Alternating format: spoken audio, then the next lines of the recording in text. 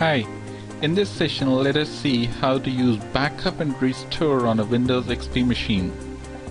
The backup utility of Windows XP helps you create a copy of the information on your hard disk.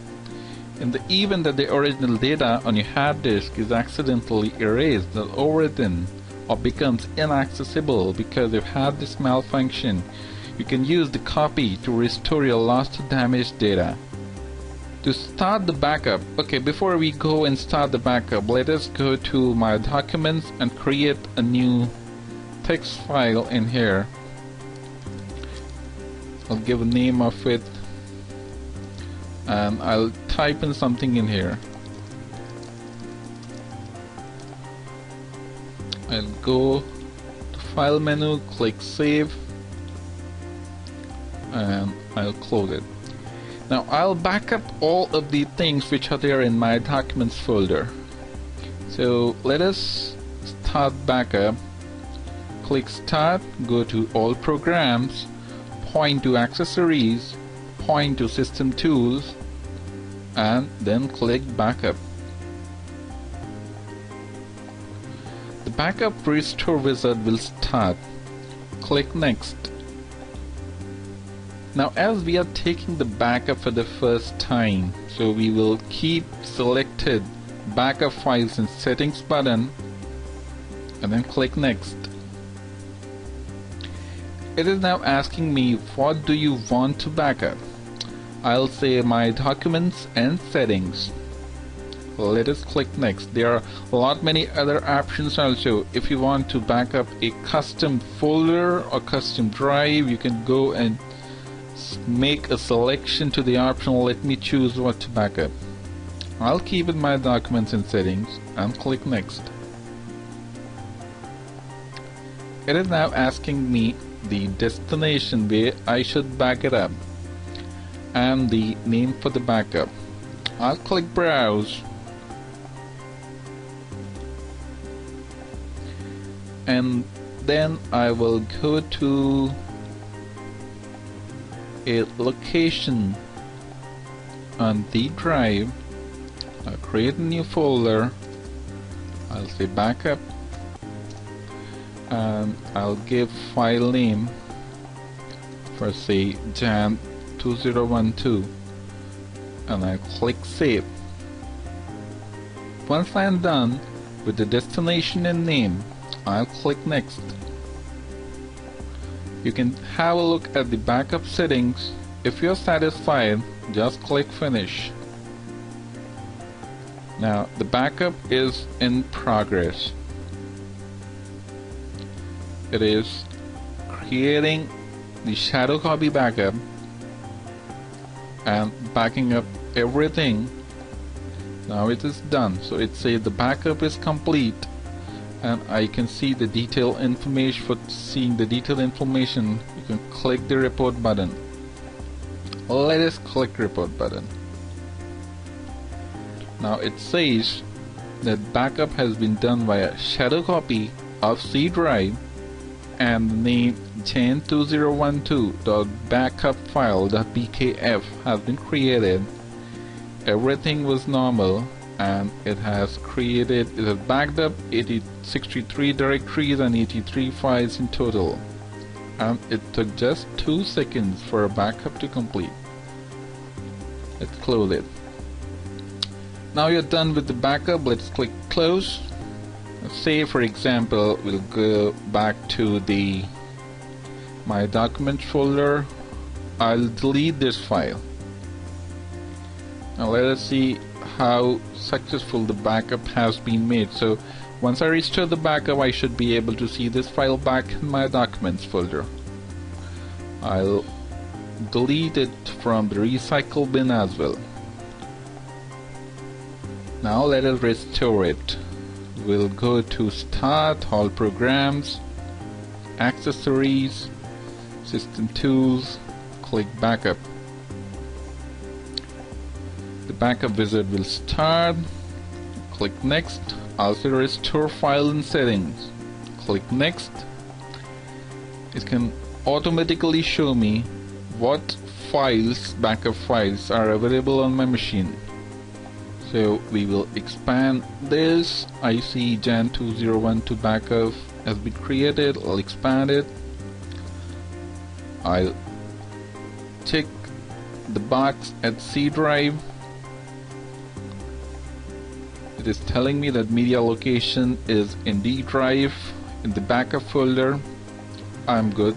Let's click next. You can see these are the restore settings. We'll click finish. It is mounting the media as of now and starting to restore everything. The restore is complete. Let us click close and open the My Documents folder. You can see that my file with the same text has been restored successfully by the backup utility of Windows XP. Thanks for watching.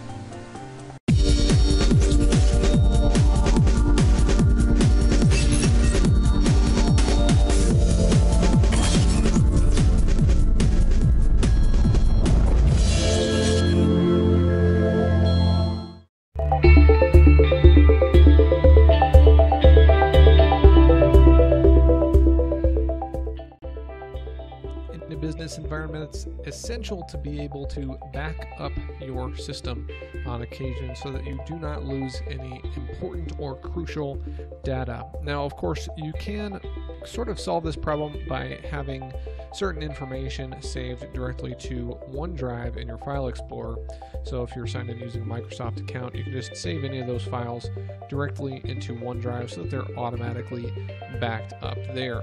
However, you may not want to do that, or you may just want to back up the other files on your system on occasion. And there are different tools available in Windows 10 to help you to do this. So you have a couple of different tools. Let's go ahead and take a look at one of them. If we go down to the search bar here and we just type in recovery, you can see there are different recovery options here. So we can click on create. Say yes to this prompt here. Now what this does is essentially gives you access to a different drive that you have inserted or plugged into your system, be that a USB drive, a thumb drive, whatever it is. You'll obviously need to make sure that the storage is sufficient enough for your entire system. But this tool here will basically allow you to back up every single item that is currently on your hard drive so that you can restore that later on. Now, why might you want to do this? This is something that you would not do like on a daily basis, but it's something that you would do deliberately if you knew you were going to perhaps be upgrading your system or swapping out a hard drive. Those would be instances where you would do a full image backup using this recovery feature. Now, this is a feature that does take quite a lot of time, so I won't go through the process of backing up my own hard drive here, but the tool is very easy to use. It will just walk you through it. You basically select the drive that you want to save the backup to, and that's all that you have to do. And then when you come back after that has been completed, you can go ahead and install that recovery to your system. Alright, so after you have created the system image, how do you go about restoring that on your new system or on your fresh system? Well, what you need to do is come into the Update and Security section of the Settings application and then go to Recovery. From here, you'll want to go into the Advanced Startup, and what this is going to do is boot your PC into the BIOS. From there, you can choose to boot up Windows using a Restore from a System image. So essentially, this is just going to power down your PC, reboot it into a special menu that gives you just a few options, and from there you can choose to restore from a system image. Alright, so after you click on Advanced Startup, what you're going to see next is a screen something like this with Windows boots up again. So you have a lot of different options here. What you would ultimately want to do is go ahead and select this system image recovery, and then on the next screen it's going to ask you to select the recovery drive, and from there it's going to restore your entire system.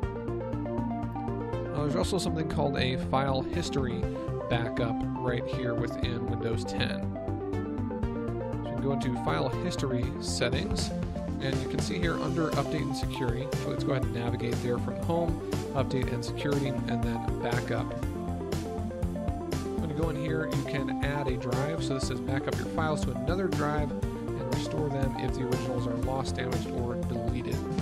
So you can add a drive. This is the backup drive that I have connected to my system. I actually use it just to store videos and photos and things like that. So you'd go ahead and select it, and then you can turn on automatically back up my files.